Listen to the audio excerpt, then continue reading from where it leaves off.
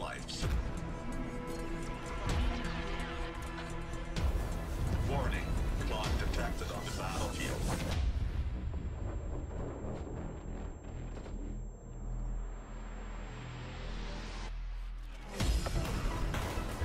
Wired.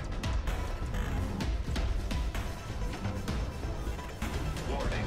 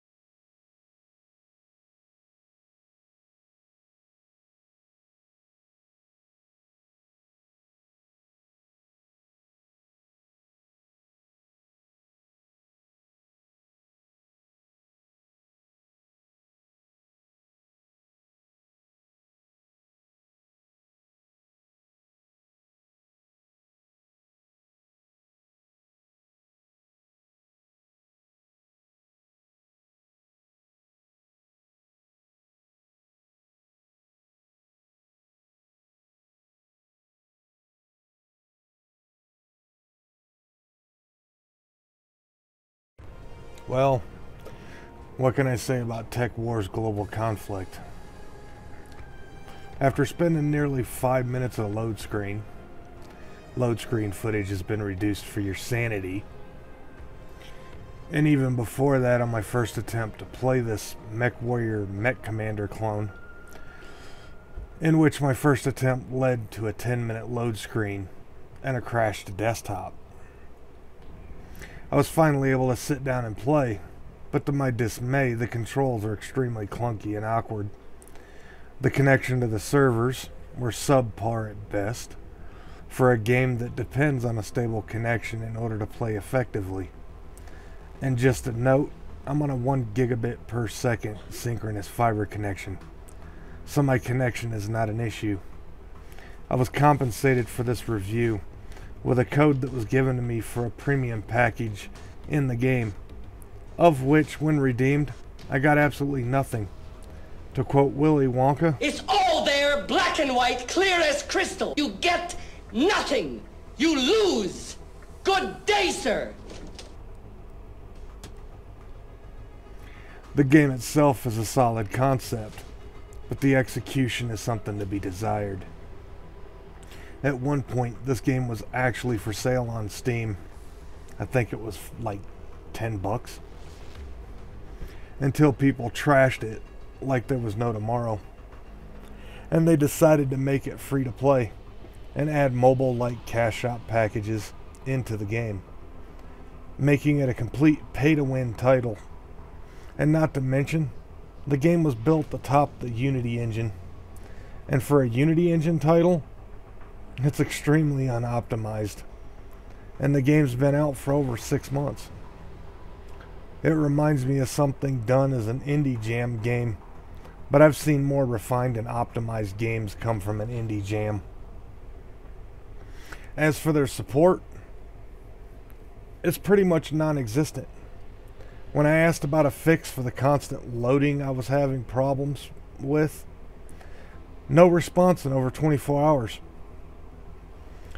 In good conscience, I cannot recommend this game in its current state. Not without a change in the control schemes, losing the pay-to-win structure, and a massive improvement to the servers, as well as the connections to the servers. This game is sentenced to death by me, the Grim Reaper, and is to suffer in all eternity within the pits of gaming hell. I give this game a solid 2 out of 10. So, to add to this, since my review's a little short, For a game that has been released originally as a pay-to-win, then released free-to-play. Yes, I realize I just said pay-to-win, because literally, when it was for sale on the Steam store, it's exactly what it was. And it's still exactly what it is now, even though it's free-to-play due to the cash shop. I'm just going to say this to the developers. When you ask someone to review your game and the compensation is a premium package redemption code, make sure your redemption system works properly. Otherwise, any further titles that you put out, whether they be reviewed by me, which, in all honesty, I hope you don't pick me to review any more of your products. Because as I said before, I've seen games come out of indie jams that were way better than this.